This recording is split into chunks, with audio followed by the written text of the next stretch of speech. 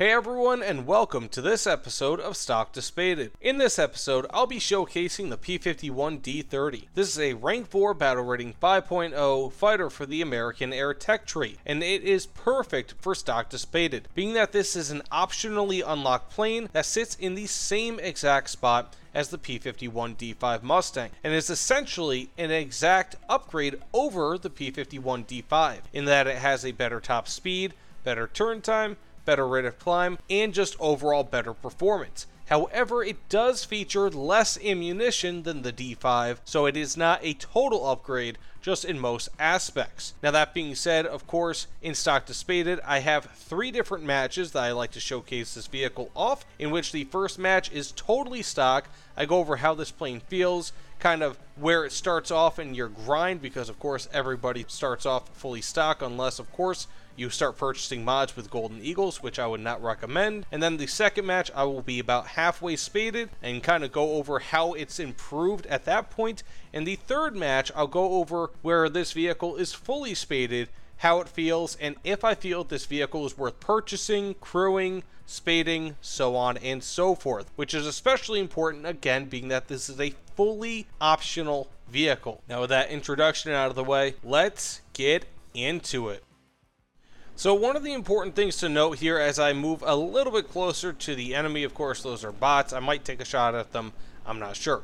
But regardless, one of the important things to note about this is that I actually have this vehicle fully spaded. So this vehicle right here that you're seeing, I actually removed all the modifications because of course this is Stock to Spaded, so I'm going to reattach them, I guess you could say halfway spaded and then fully spaded.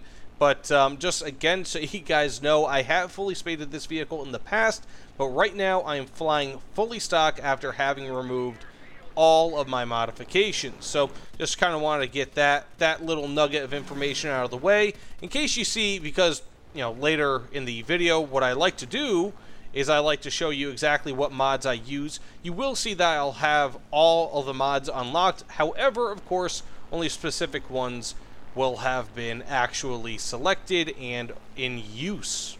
Now that said, let's move over here to some of the fights. Hopefully I can get a kill or 2, or 3, or 4, who knows. But anyways, again, fully stock, and hopefully I can get some kills. So one thing I notice immediately about this plane is, well, obviously, that it kind of feels like the D5. I mean, this almost kind of feels like it picks off where the D5 left off, if that makes any level of sense. Man, this rudder is killing me. It's killing me, Smalls. So, okay, he's already breaking apart. He's kind of put himself into a dive. But I got this 217 down here. Hopefully I can get a kill against him. Let's see. Now, one of the great things about American planes that I just don't have access to right now are the tracer belts. And the tracer belts are incendiary. Like, they are laden. They are just chock full of incendiary ammunition. Great, he took my kill. Thank you very much. And he said exactly what I said. And they are just so full of it that, you know, at least when it comes to prop planes, they light engines on fire like no one's business, especially when it comes to Japanese planes. They're just phenomenal in that regard. So I got a G-Series up here. Okay, he didn't want to mess. That was a little late of me to react, but I'm going to go for these Japanese planes. Now, one of the greatest uses of the P-51 is against Japanese planes, because even without the incendiary, or rather the tracer belts, I still have plenty of incendiary ammunition in the basic belts. Although, of course, the proportion of incendiary to other types of ammunition is going to be a bit less. So it's not as much of a sure shot. So hopefully I can get onto these guys while they're distracted with that P-47. I'm likely going for this KI-84 down here, being that he's closest. Turn in on that A6M5 or whatever that is. So let's see. He's pretty low energy. Oh, wow. He actually didn't even have a prop, really. So yes, I'm going to go for this KI-84. Let's see, can I get a set on fire? Got the kill, doesn't really matter about setting him on fire. Now, where I mentioned before about having less ammunition, this is kind of where it counts. So the P-51D-5 actually has around 200 more rounds of ammunition compared to this. Also, it has more ground attack options. So just kind of as an initial thing to kind of note here, you will get a better ground attack plane for the most part when selecting the D5 over the D30. The D30 is more likely than not just going to be a bit better when it comes to anti-air, but of course they can both get the job done. Really the biggest difference here is that this is a much better performer, although at the cost, again, of 0.7 BR. So I'm going to go for the Sea Fury here. Hopefully I can get the kill. If not, get the assist. I always look at assists as a good thing. They're not bad. Okay, not bad.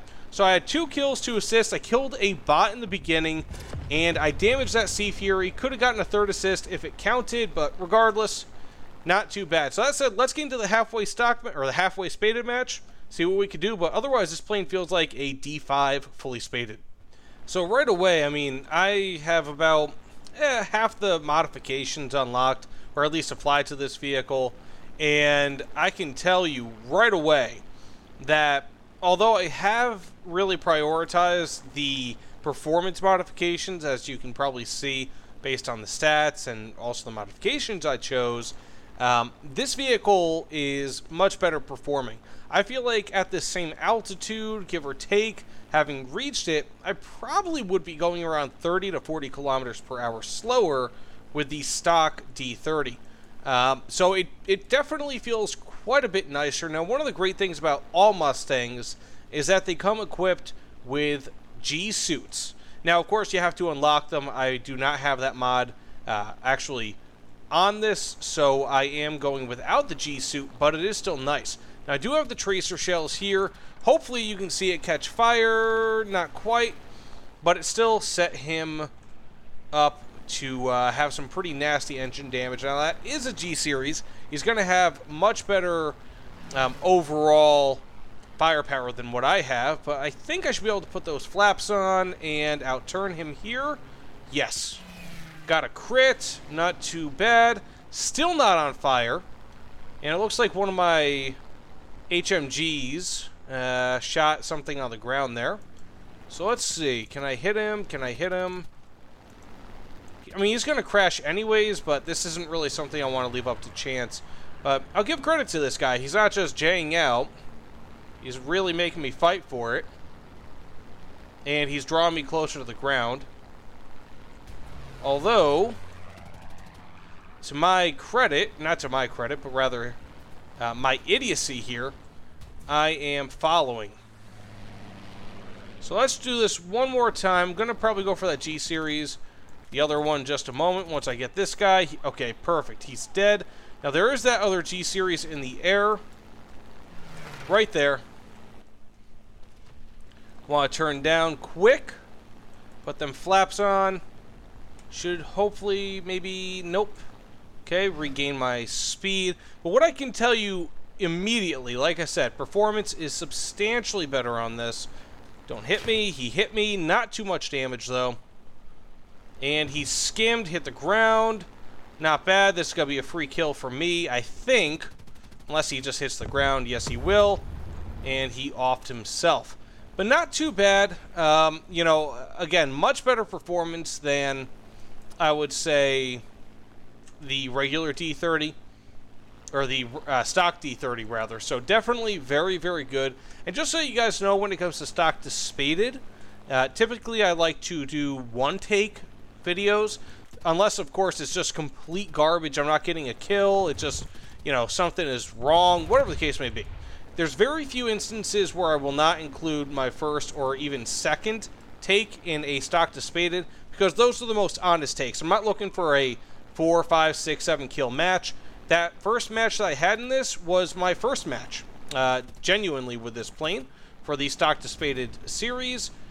So, of course, I'm going to include it. And I'll probably include this one here because it does show exactly what I can do with this plane. Not everybody is going to be going for planes all the time.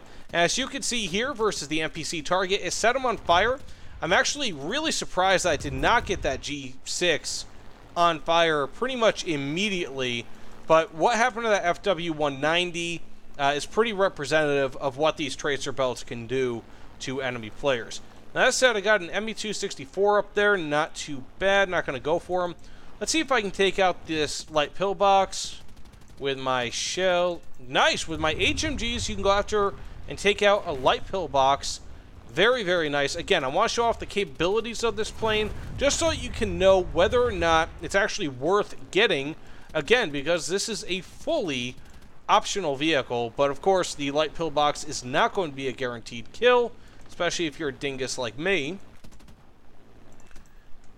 So right now, with 1 kill, 7 ground kills, and a bot kill, I am number 1 on the team, 1,548 points, and in the whole match, actually, so not too bad. Not bad at all. I might go land in a few moments so I can get some more ammunition, but again, I mean, just showing off the ground attack capabilities, if you had any doubts about the capabilities of maybe these belts or even the HMGs, the 50 cals, which are renowned in War Thunder, in my opinion, you know, this should hopefully kind of allay some of your fears right here. So I'm going to turn around. I don't really want to engage in another dogfight here, as I am around 1/6 of my ammunition, a little bit less even. So I'm going to go back to base and not only re-ammo up, but fuel up and repair my vehicle, because as you could see, I do have some slight wing damage there. But again, not too bad. You know what, while I'm up, I'm just going to go for this FW-190, just so you can, again, have another example of what these tracer belts can do, just in case I don't actually get up and fight another actual enemy player. So let's just see how easily this catches on fire. Now, of course, it looks like he's already damaged, so let's see if I can actually hit him. Doesn't look like I will. Okay, there we go. Okay, got the pilot, doesn't really matter. But go to land now. But what I can tell you right off the bat, even before I get into the next match, which is where I typically tell you whether or not you should get this or not, whatever the case may be, what I can tell you immediately is that this plane is definitely much more focused as a fighter than the D5, especially, I mean, you could tell just looking at the loadouts. The D5 is a bit more of an all-around plane. Of course, all Mustangs are, but you have more options for ground attack with the D5. So, in theory, it should be a better plane. Plus, it also has more ammunition. But this has, by far, much better performance than the D5. So, if you're looking for a ground attack, maybe stick with the D5. But if you're looking for a fighter, this might be the way to go. But I'll be able to tell you whether or not this is truly worth it come the spaded match. So at this point, we are fully spaded, and I mean, another performance boost here. Like, I'm at 3,000 meters, no problem, and I mean, what, 420 kilometers per hour gaining speed. This is very impressive, fully spaded. Even for a 5.0 BR plane, this has phenomenal performance that I would expect from a higher BR plane than this. And, you know, as with most Mustangs, it does have performance that I would say exceeds the BR in which it sits. So that being said, let's see here. Got a bunch of planes over there. Some guy noticed me. Thank you, Senpai. Ooh, he saw us bow time. So I got this guy here. Don't really want to head on with him, so I'm not more than a few seconds. It might be kind of a difficult one to get an engine hit, but it is what it is. Now, when it comes to those people who kind of go up and whatever else, I've got the energy advantage over this guy right now. Won't last for too long if I keep these shenanigans up, but I can put my flaps on. Should be able to turn him net. Whoa, that's a lot of spinniness. Do not like that. Got a crit. That is nice. Got the kill. Very, very nice. So, yeah, I mean, overall performance is phenomenal on this. Now, I can tell you 100% that as a fighter, yes, I feel like this is a worth it thing. Go ahead, get it. I mean, this is one of the purest expressions of the Mustang in War Thunder, and it is great. At 5.0 BR, this thing is just a ton of fun. Phenomenal. You know, I really can't say enough good things about it. I'm going to go for this ITP M1 here. Probably not a great idea. Got a nice hit on him. Kind of worry about that J21, however. Should not have went in front of him. I broke one of the tenets of the dogfight. Typically, I do not like to get in between other players, and that is exactly what I did. But I'm going to go for this BF-109 here. Got a hit. Very nice. Got another plane there. Okay, going for this J-21 now. He's still... Okay. LA-7. Not good, not good, not good. Not bad. So this Lavochkin is going to be my next target. Don't know if I'm going to be able to hit him. Russian planes are typically pretty slippery. Got the third kill. Not bad. So yeah, I don't know if you guys saw, but I felt like that was pretty decent. 3 kills, 1 assist. Not too shabby-dabby right there. Final kill. So yes, do I think that this plane is worth it? Yeah, 100%. I mean, at least if you're looking for a fighter. If you're just looking for close air support, the D5 does totally well, but the D30 is just a straight upgrade, again, with the exception of the lower amount of ammunition. It is just a straight upgrade over top of the D5. Now, one thing also to note here is that last match actually ended with us having more tickets than they did. They actually ran out of tickets. But I did come in first place with, what, 1 kill, 2 bot kills, and a bunch of ground kills. So you guys got to see how this plane worked in a bunch of different situations in Air RB. But either way, let me know what you guys think in the comments below. I am very impressed with this aircraft at 5.0 BR. And if I didn't know that this was a 5.0 BR, I would have definitely kind of assumed 5.3 or maybe even a little bit higher. So yes, again, excellent plane. Thanks again, guys, and I will see you all on the other side. Take care, everyone.